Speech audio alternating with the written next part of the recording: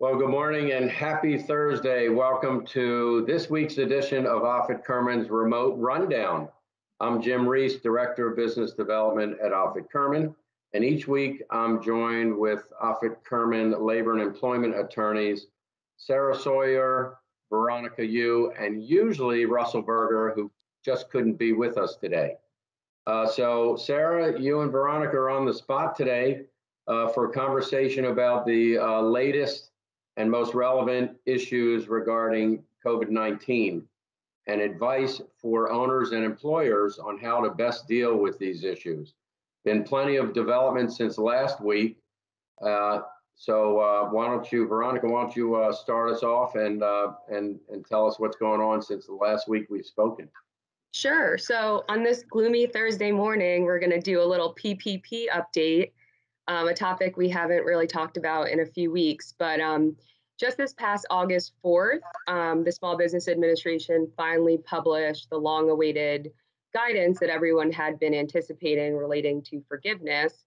And it was recently updated just this past August 11th. So this is the latest and greatest from the SBA. And I'm going to focus today on the forgiveness frequently asked questions that they've posted. And so those FAQs are basically organized into the following topics: general forgiveness, payroll costs, non-payroll costs, loan forgiveness reductions, and the interplay between economic injury disaster loans and PPP forgiveness. So this morning, I just want to highlight some of the key takeaways from that guidance. But I would recommend that everybody take the time to read the FAQs fully. So one thing that's interesting is no payments are going to be due on the PPP loans until the entire forgiveness process is completed.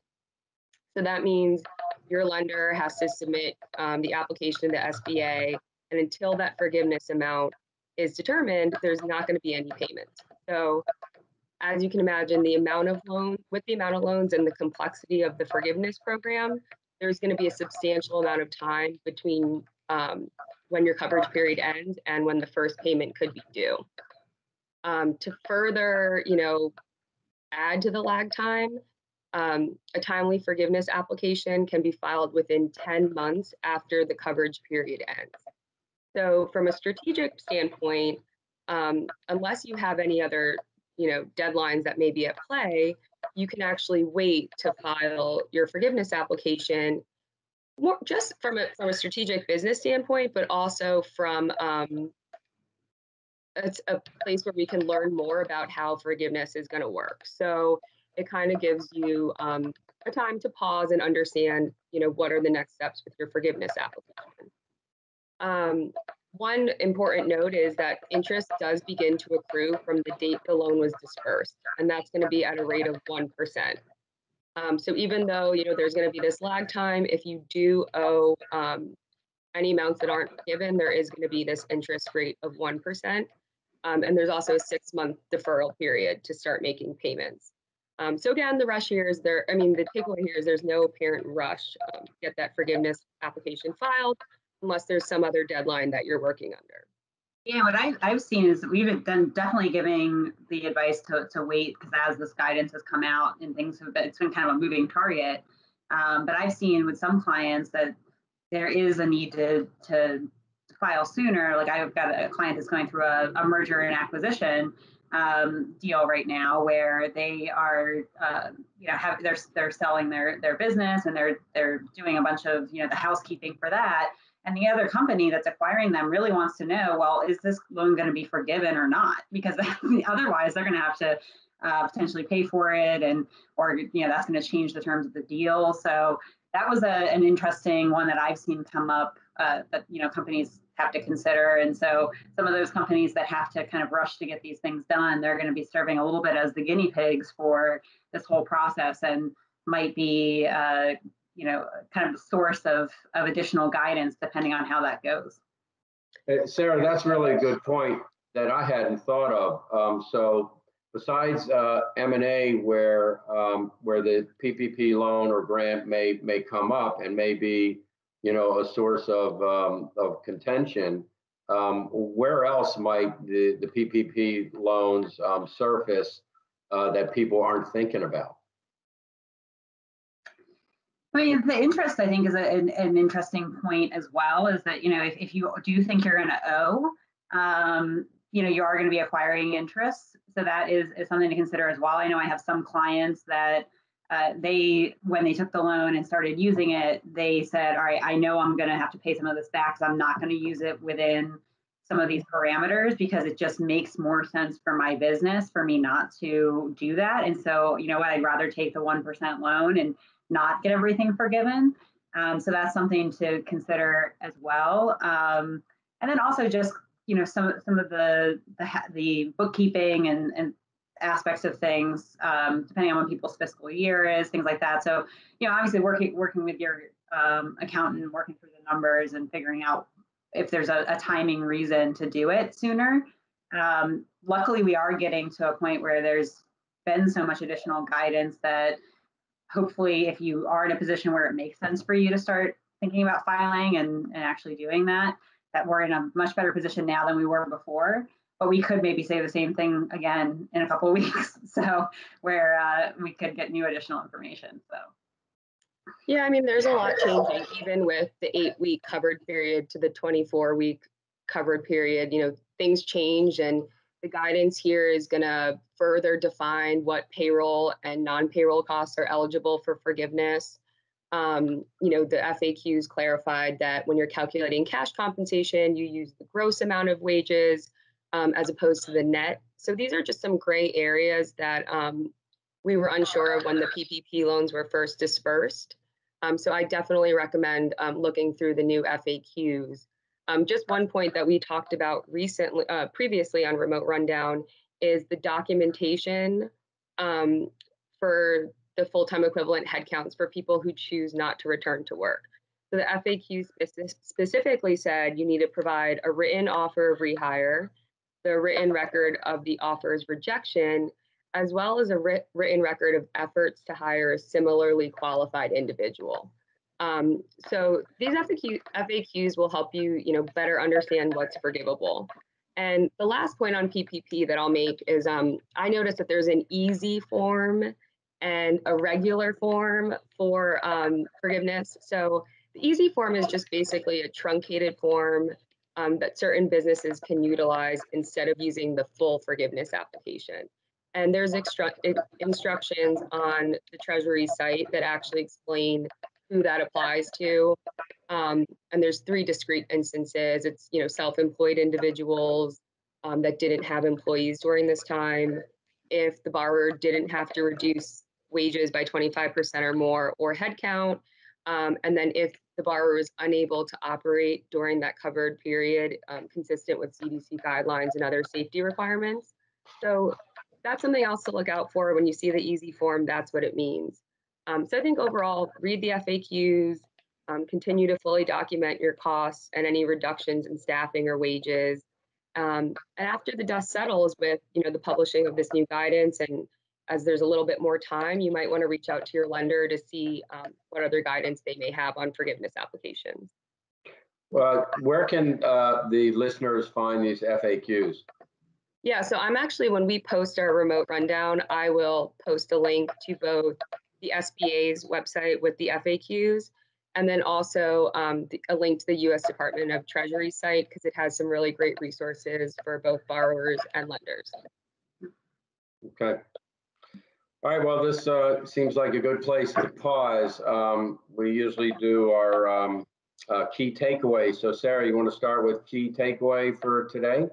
I'm actually going to toss it back at you, Jim. So I've been keeping an eye on your LinkedIn lately, and you've been doing a lot of good content on what people should be thinking about as far as marketing and staying relevant out there in this COVID world. So what are your takeaways this week for what people should be doing in the marketing realm? Oh, surprise. Okay. You caught me a little off guard, but I have been doing some presentations on virtual networking. That's sort of my thing. So there's a couple of favorite sound bites that I like to leave people with, because when you listen to a 25 or 30-minute presentation, I believe that there's just a few sound bites that I like people to walk away with. So one is, and these are not necessarily my own originating phrases, but the first one is don't social distance from social media. And what that means is get involved. Even if you're an introvert and you're not exactly comfortable, for example, on LinkedIn, I suggest that you spend a little bit of time, maybe one day a week, spend 20 minutes, comment on some posts, like some posts, share some posts, and then when you have time, write some original content to put out on LinkedIn, and just get yourself comfortable doing it. It's really the best thing we have right now, because virtual is going to be it for a while. And I suggest that people not be a lurker. A lurker is someone who goes on Facebook or LinkedIn, looks around, sees what's going on, looks at pictures, but never likes or comments or shares. So get out of your comfort zone a little bit, take a few minutes a week and start getting involved. Secondly, I love to suggest to people that when they do connect virtually and then eventually by phone or by video conference, whatever it might be, even a coffee meeting, if you feel safe, be interested, not interesting. So someone who's interested is curious, is asking all the questions. Someone who's interesting is talking about themselves all the time. We've all been in those conversations where they're one way, where the other person is nonstop talking about themselves and doesn't even take a break to say, oh, so what do you tell me about you, and what do you like to do, and what's your role at Offit Kurman, et cetera. So be curious, be interested, not interesting.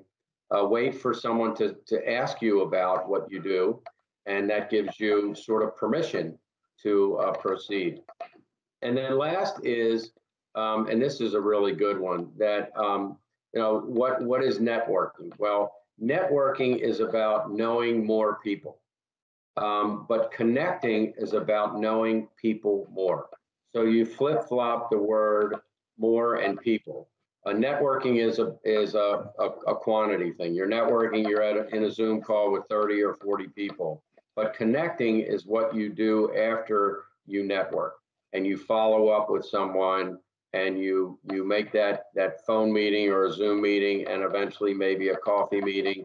And those extra touches really allow you to start to build a relationship with someone. So again, networking is about knowing more people.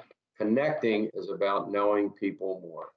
So those are some of my tips for virtual networking. Thanks for asking, Sarah. I'm glad I was prepared for that, but this is my realm. Yeah, thank you for sharing. I have one question. Yeah. What are your thoughts on personal posts on a professional network like LinkedIn? I think that's a great question, and I have a good answer because I'm guilty of it. But I say that I'm proud to be guilty of it. In fact, yesterday or the day before was National Middle Child Day, and I am a middle child. And I posted a picture, yeah, right. I posted a picture of me and my older brother and younger sister, and I posted on Facebook and LinkedIn with a little note, National Middle Child Day. I love being the middle child. What do you think? Who else is a middle child? Because we get a bad rap oftentimes. But I think, especially in during the pandemic, people really want to connect on a personal level, and they want to know, what you are about. They want to. It's okay to show some vulnerability. You got to be yourself. You got to be authentic, but people want to connect on a personal level, and I think it's important. I talk about my grandkids and my kids and my wife and my siblings all the time, and I think it sort of rounds out what the whole package is. And people want to know what you do outside of being a lawyer or being a BD person or whatever. So I am very much in favor that everything in moderation, But yes, I think it's okay to post some personal stuff on LinkedIn. Thanks, Good questions. Yeah. Thank you. All right, well, we'll see you next week. And are we going to have Russell back next week? I believe so. Yeah, I think he'll be back with Okay. us. He's probably home practicing now. All right, well, we'll see you next week. Thank you. Thank you. you. Bye.